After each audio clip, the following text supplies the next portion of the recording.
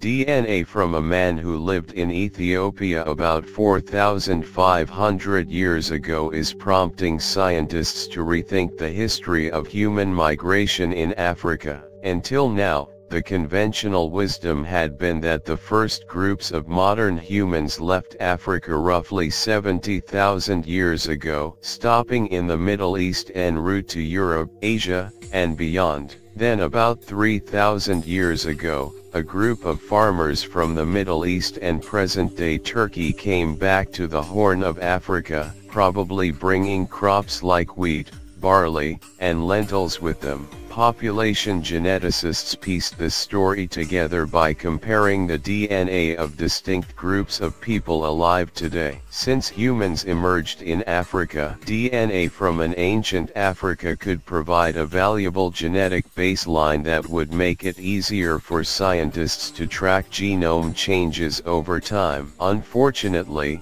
such DNA has been hard to come by. DNA isn't built to last for thousands of years. The samples of ancient DNA that have been sequenced to date were extracted from bodies in Europe and Asia that were naturally refrigerated in cooler climates. That's what makes the Ethiopian man so special. His body was found face down in Motay Cave, which is situated in the highlands in the southern part of the country. The cool, dry conditions in the cave preserved his DNA, and scientists extracted a sample from the petrous bone at the base of his skull. The resulting sequence is the first nuclear genome from an ancient African, according to a report published Thursday in the journal Science.